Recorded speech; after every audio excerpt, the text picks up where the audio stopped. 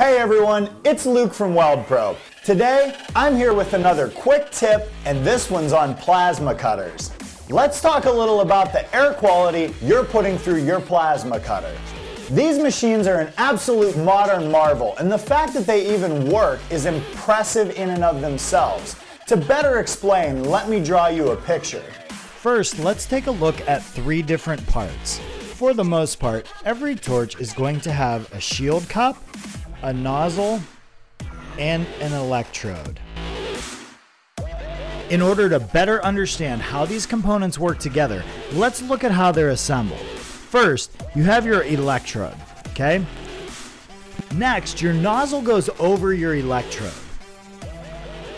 Then, to hold it all together, you have your shield cup.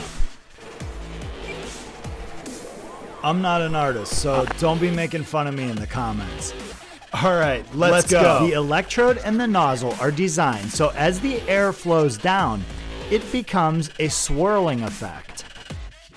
That swirling air has a unique effect which shields these copper components from deteriorating under temperatures as high as 25,000 degrees. Let's not forget, copper melts at only 1100.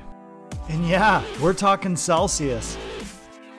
When you introduce moisture into that air coming through your torch, you are definitely going to accelerate your consumable erosion. Moisture breaks down into two gases, hydrogen and oxygen, both of which accelerate the erosion of your consumables in your plasma torch. So how can you fix this? The answer is simple. Install an inline air dryer between your air compressor and your plasma cutter. Doesn't really matter what you use, and these air dryers are readily available on someplace like Amazon. This is one of those quick tips that's going to save you a ton of time and money. Thanks again for watching. Take a second, hit that subscribe button, and stay tuned for more quick tips coming at you from Weldpro.